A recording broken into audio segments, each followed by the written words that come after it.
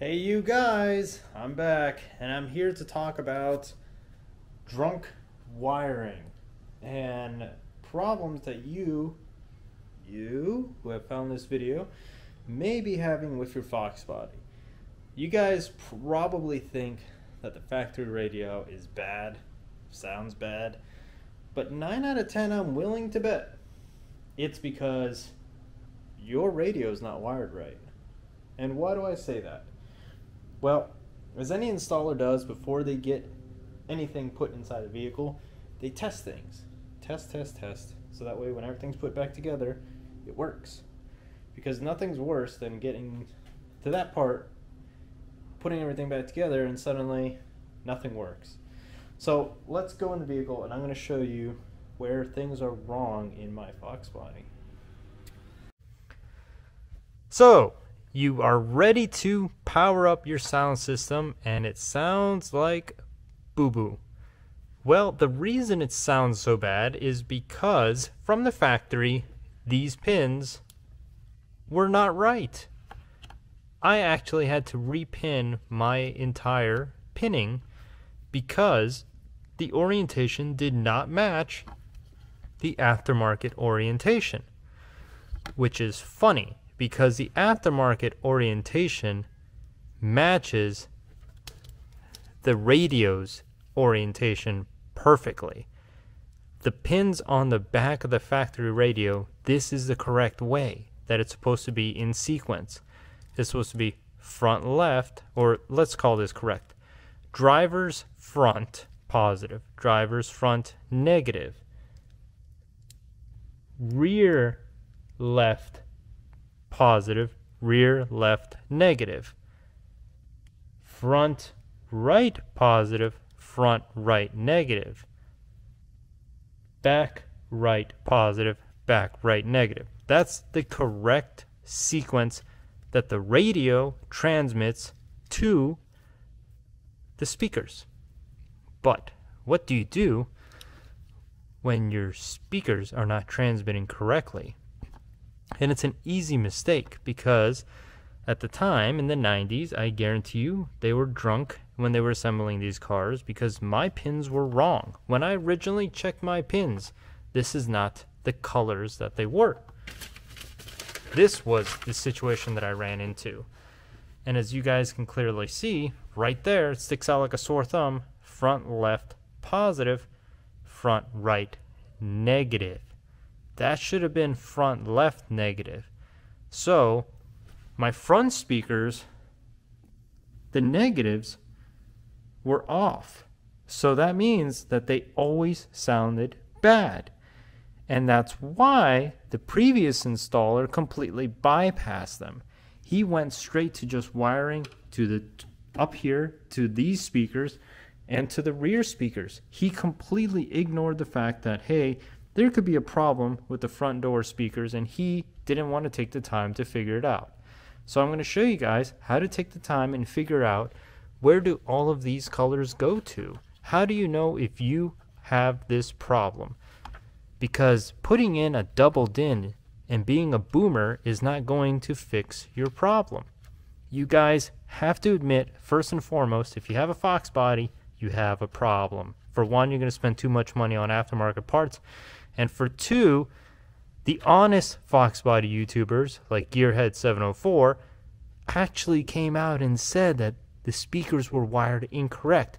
But he blamed it on the aftermarket harness, which is wrong. The aftermarket harness is right. Matt 2.0, the guy that runs the shop, this is what was wrong. Ford had some drunk ass installers. So, how do you guys repin and how do you test? First, let's teach how to test. So the way that you guys want to test is get yourself a multimeter. Any multimeter will do. You don't need something expensive like this one. This one's actually mid-range. Now go ahead and move it to continuity. That's that button right there. And while I'm teaching you guys multimeters, that is battery. This one is your house electricity, alternating current. So when you guys want to test your batteries, go to this side. But back to continuity. It's the one right there with the little audio symbol. Now what does that mean? Well, if you take your prongs, pull the caps off, and your prongs touch, it beeps like as if I cursed. Like, you son of a, you dirty ass. How dare you be like that? So this tests continuity. It's basically saying that you've completed the circuit. The wire is intact. This is a good way to test whether or not a wire is broken. You put one at one end and you put the other at the other end, and it will beep if the wire is good. It won't make a sound if the wire is broken. So how do we test? So let's go up here to the factory harness. Now mine has already been fixed, so I don't have this problem, but you guys may. We're going to go ahead and insert either or. You can put red here, you can put black here, it doesn't matter. We're going to go ahead and randomly pick one. Let's pick this guy right there. So we have to figure out where is that speaker. So what you want to do is work your way around the vehicle and test the speaker connections till you find out which one beeps. So now we're going to go all the way over to that side of the car, to the back, or we would work our way over to this side, but let's go ahead and work our way to the back. So we're going back here. Oh man, this nice new washed carpet smells so good. And I'm going to flip these little speakers over, because these are my testing speakers. Oh, it's beeping. What does that mean? So if we come over here and I stick it here, so that pink wire, what that means is that pink wire is in reality that blue wire with the very faint pink stripe. Now you guys tell me, there is no faint pink stripe on that wire. So this is a great way to tell you guys which one of those wires go where. It's a really, really important test too, because you may, and you probably do, due to Ford's drunken behavior in the 90s, your pins were wrong from the factory. Matt 2.0, I'm looking at you, Matt. So it's very easy to fix. Let me show you guys how to fix. Show you guys how to repin the pins. Let's take the factory harness. This is a factory harness cut from a Ford Ranger. They're all the same car, all the exact same radio. So we want to take this plastic shielding off on the perimeter. You don't need any tools for that. You could actually just grab it and lift it off like this. And that lifts the shielding off. Now we need to take the red guard out. To take the red guard out, you're going to push here, push out like that, go to the other side, push here, push out like that, and give it a tug. Look at that. Now you can add all your pins and they're all loosey-goosey. But they're not. They're being held in by a little piece of plastic right there. Or it's easier to push it in from the back side. So let's say we want to move this pin, this black one. We're going to touch on the bottom like that, and as we're touching, we're going to pull back with our other finger, and then you see, just like that, the pin is out. So now we're going to try and take out another pin. Let's choose this pin over here. So same procedure, press down, pull back, and look at that, the pin's out. Now to get your pin back in, all you got to do is just push it in. You're going to hear a satisfying click. And if you don't hear a satisfying click, it's because you press too hard on your plastic. And then you just give your plastic a push back, just like that. So let's go ahead, make sure that this plastic is pushed back before I push this one in. There we go.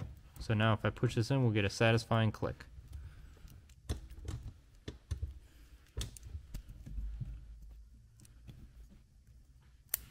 There's the click. And then you're going to go ahead, reassemble your whole thing.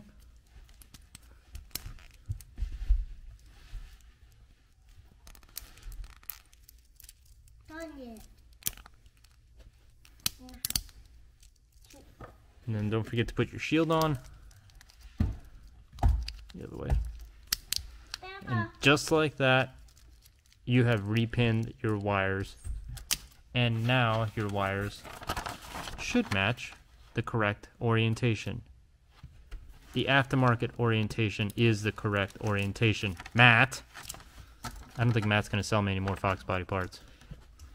So, just in case you guys want to know, now is when you want to freeze your screen. And actually freeze your screen right there, because that's the coloring. This is the correct firing sequence and where the speakers go. This, my pin number 2 and pin number 6 were switched around. So if you switch them around, these are the correct colors, how they should be going. And that's it, guys. So I really hope you guys enjoyed that quick video. Thank you for taking the time to watch it. I greatly appreciate that. Lord knows I need the views. I'm going broke here, people. I'm going broke. And just in case you guys want to know where did the pins go, there they are right there. That's for a 1990 Mustang GT convertible. There's all the configurations from the factory, how mine was pinned. Yours may or may not be different. Get out there and test it. See you guys next time. If you guys like this content, if you guys like learning things like this, subscribe to the channel. I would love to have you as part of the community.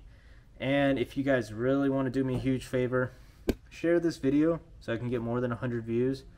I'm going broke. Going broke, guys. Don't know how I'm going to do it. The only thing I can think about is lighting the car on fire.